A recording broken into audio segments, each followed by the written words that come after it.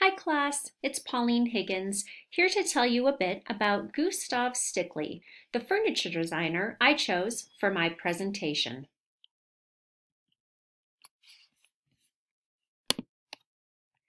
Gustav Stickley lived from 1857 to 1942. His work is considered to be part of the early modernism movement in the United States. Now, as much of both style and architecture in the United States has been influenced by various countries and societies throughout the world, as well as throughout time, early modernism is similar in that matter. It was influenced by architecture and style that was happening in Europe. Gustav Stickley is considered an arts and crafts designer. He called his version of that the craftsman style. You may be familiar with it. He is well known for his furniture, which is specifically called the mission style. It is a unique look and is recognizable. I am not an interior designer. In fact, I am a high school nutrition and life skills teacher. However, because of the content area I teach, I needed to take a couple of interior design classes, which is my reason for being in this class. So all that is to say, I am not familiar with much of the content that we look at and discuss on a weekly basis. So I personally was excited to see this name on the list of options because I felt fairly familiar with this particular style of furniture. In fact, when my husband and I first started out, we were a young married couple, and his dad gave us a set of mission-style family room furniture. We had a couch, love seat, coffee table, and side tables. We were so excited to receive this furniture because it looked classic and it had a timeless style. And it could match a lot of different ways we would want to decorate our house. It had a sturdy, simple, and easy to match style that we could incorporate into our home. We have since cycled through some furniture and no longer have this set for me to show you. However, it was the perfect furniture for us to start out with. Speaking of sturdy and simple, Stickley's furniture was often described as such, as well as plain, solid, and strong. You will probably recognize this style as you look at the pictures that I will be providing throughout this video. The colors associated with this time period and style were light earth tones such as green, tan, and rust. And the floors in people's homes generally consisted of wood, decorative tile, linoleum, and rugs. A little history for you. During the age of industrialization, there was great pride taken in the hand craftsmanship it took to create Stickley's furniture. It was generally deemed not possible to replicate that type of quality in a factory. It was essentially an anti-industrial design statement. When a man's home is born out of his heart and developed through his labor and perfected through his sense of beauty, it is the very cornerstone of life. Gustav Stickley worked in his uncle's chair factory as an apprentice of sorts, I would imagine, and got experience in the furniture industry during that time. Stickley's first line of furniture consisted of white oak and native woods, or woods that were found in the local areas naturally. Here you see a couple of styles of the craftsman style.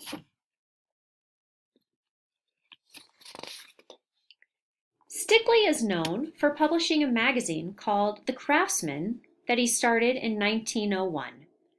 This was a magazine in which people could see his style, his home designs, and it was marketed to the homemaker, among other people, as one of the original interior designers. He developed the concept of the craftsman home in the form of a farmhouse, a cottage, and a bungalow. And if you've purchased a house, perhaps those are models of homes that you're familiar with. He does not seem to be as well known for his home designs as he is his furniture, simply because he didn't make as many homes as he did furniture. However, what we call the craftsman style of home today is still very common to see in building construction and new home construction. It is said of his home designs, to substitute the luxury of taste for the luxury of costliness, to teach that beauty does not imply elaboration or ornament, to employ only those forms and materials which make for simplicity, individuality, and dignity of effect. Regarding his furniture craftsmanship, in addition to wood, leather and other upholstery were used in his furniture. Stickley's early 1900s furniture is considered rare and collectible.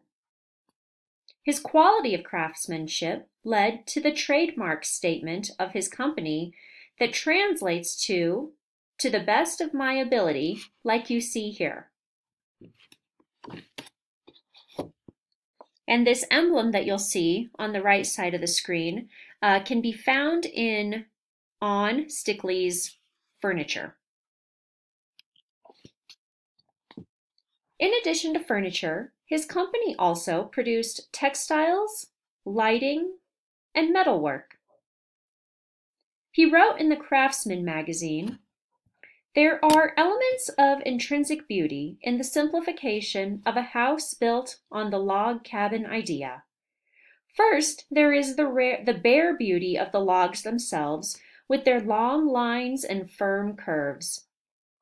Then there is the open charm felt of the structural features, which are not hidden under plaster and ornament, but are clearly revealed, a charm felt in Japanese architecture. The quiet rhythmic monotone of the wall of logs fills one with the rustic peace of a secluded nook in the woods."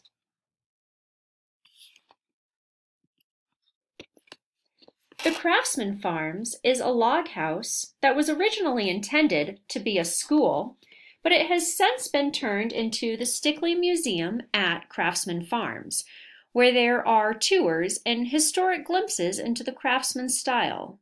And you'll see that picture in the top left corner.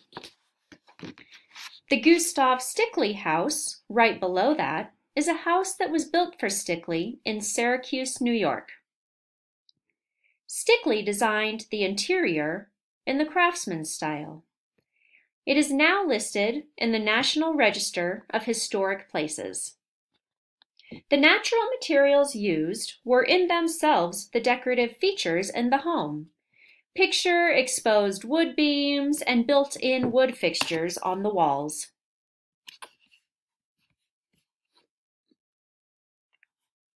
The Morris chair is a recognizable and common style from Stickley. You'll see that in the top right. And there are modern furniture lines that are influenced by Stickley and in his style. The Eastwood chair, pictured on the bottom left, is said to be from Stickley's home itself.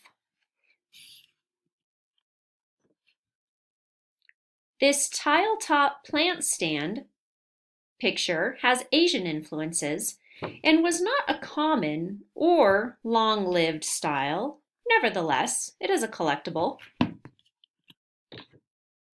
Here is a picture of a chair that was given to us by my father-in-law. It is a wood rocker that reminds me of the craftsman style. It is not comfortable and it has not been cared for well over the years, so it does not have a place of prominence in our home because it is not actually a comfortable chair to sit in.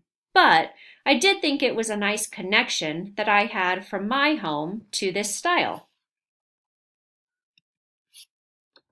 I find Gustav Stickley's furniture to be timeless because the style can last through the decades.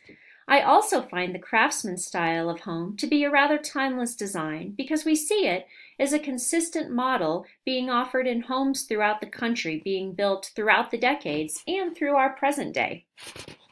I hope you now have a good mental picture of the craftsman style from the arts and crafts movement in the United States. It was an important era that shaped architecture, style, and design for decades to come.